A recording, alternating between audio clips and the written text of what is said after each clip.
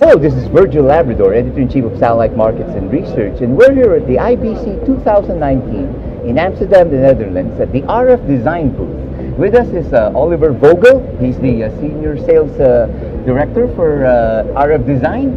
And Oliver, it's been a while since we've done this videocast. Yeah, it's been a while, but pleasure to have you here again this year at IBC 2019. It's great to be here at the show, actually, and we got a lot of news to tell. Oh, right. So give us an update. It's been, like I said, it's been a while since we spoke. So where is RF Design right now? Well, we're right now at the path where we actually wanted to be, but we still have a lot of challenges to achieve. The first thing is we actually last year celebrated our 20th anniversary, and so that we are on the market since 1998 now. Over the years, we're growing tremendously and happy to working in a sophisticated industry.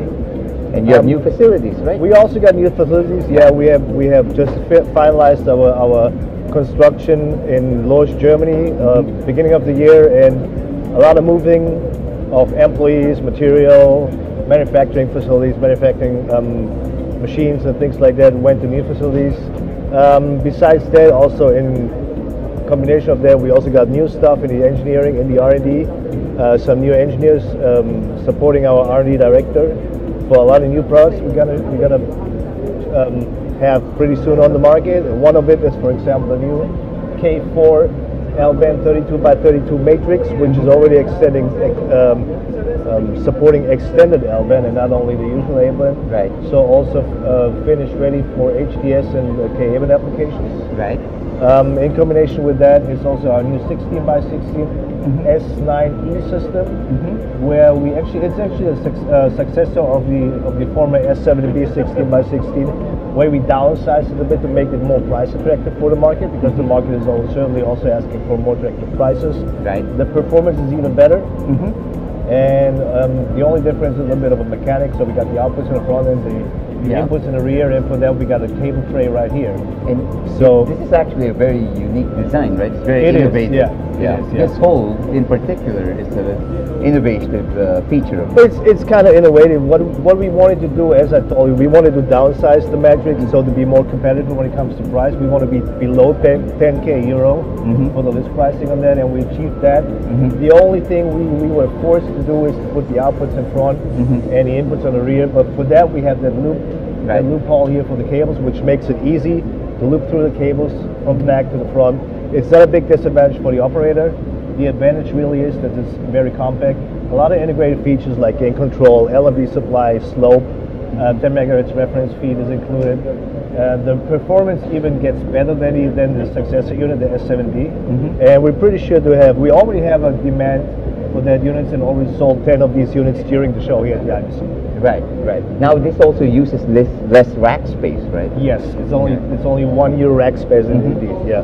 Right. And like you said, less than 10k euro. Yes. Right. Less than 10k euro list pricing. Okay. Anything else you're highlighting here at the show? Well, we also got our Q-Link RF fiber system. We have seen a lot of tremendous growing demand for RF fiber systems. We did a lot of RF fiber systems in the Middle East, for example, in Saudi Arabia with Saudi Telecom, Arabsat, and other customers like Telia or Horizonsat all over the globe. We do have new deployments in Korea, in China for RF fiber. A lot of them also asking for redundancy, and for that specific requirements, we also have 1+1 redundant system. We got M+1 and M+2 redundant system, and with the new Q-Link system, which you see right over there on our booth, the Q-Link actually is a new RF fiber system for a very attractive price, but also the performance is very well. It allows to transmit up to 4 L-band links over fiber directly from the antenna to the NOC or to the head-end, and it's ready for downlink and uplink. So it's a complete scalable, flexible system. For example, you can populate it with 2 transmitters and 2 receivers. So 2 links transmit, 2 links receive for the up and downlink. Right.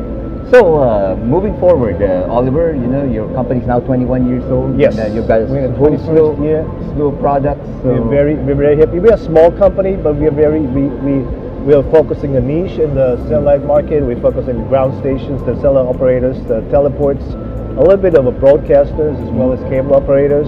We do have very strong partners all over the world, like Korea, Saudi Arabia, US, Latin America, also within Europe. mostly selling via them to the end users. And with the support and help of these partners, of these distributor system integrators, we were able to grow specifically in the US as well as in Asia. Right. Well, thank you very much, Oliver. That was Really really pleasure good. as always, Virgil. Yes. Thank you so much. And for all the news and information in the global satellite industry, you always have satellite markets and research at www.satellitemarkets.com.